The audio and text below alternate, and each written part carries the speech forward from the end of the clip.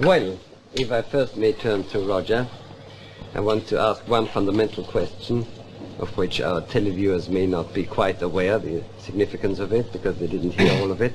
Why has it all got to be so terribly loud? For me, frankly, it's too loud. I just can't bear it. I happen to have grown up in the string quartet, which is a bit softer. So, why has it got to be so loud, so amplified? Well, I don't guess it has to be, but I mean, that's the way we like it.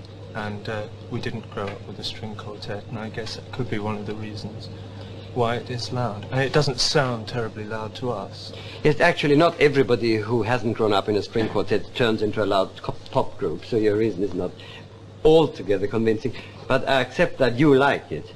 What I'm saying is that if one gets immune to this kind of sound, one may find it difficult to appreciate softer types of sound. Sid, yes? No? I don't think that's so. No. I mean, everybody listens. We don't need it very loud to be able to hear it, and some of it is very quiet, in fact. Right. Personally, I like quiet music just as much as loud music. We play in large halls and things where obviously volume is necessary, and when people dance, they like volume, you know, comes in on its own. But well, that's interesting. You see, when people dance, you did start, if I'm not mistaken, as a group which accompanied dancing. Is that it? Yeah, you could say that.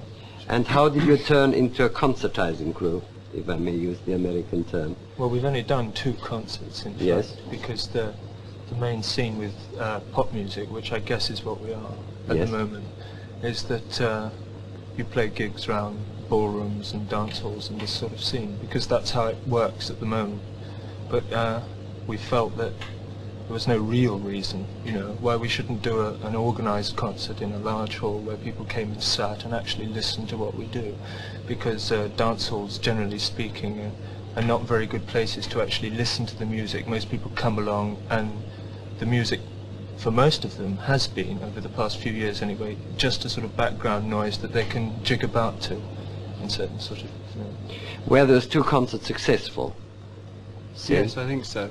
But I mean, when we play, I think the way the act's developed in the last 6 months has been influenced rather a lot by the fact that we've played in ballrooms, necessarily, because, you know, this is obviously the first market. But I think concerts have given us a chance to realise that maybe the music we play isn't directed at dancing necessarily like normal pop groups have been in the past. Have you encountered any hostility towards your creation? Well, yes, we have, but I mean, I guess there's been quite a lot of hostility going on in odd places in the country. I mean, the only hostility we've actually seen, of course, is that which has hit the national press and things. The sort of professional knockers like Robert Pittman and people have had a go at us. Do you, in your turn, feel aggressive towards your audiences?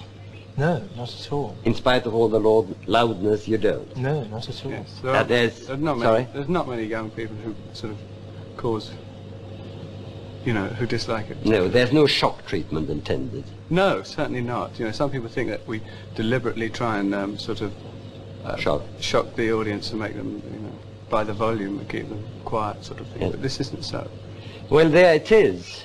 I think you can pass your verdict as well as I can. My verdict is that it is a little bit of a regression to childhood.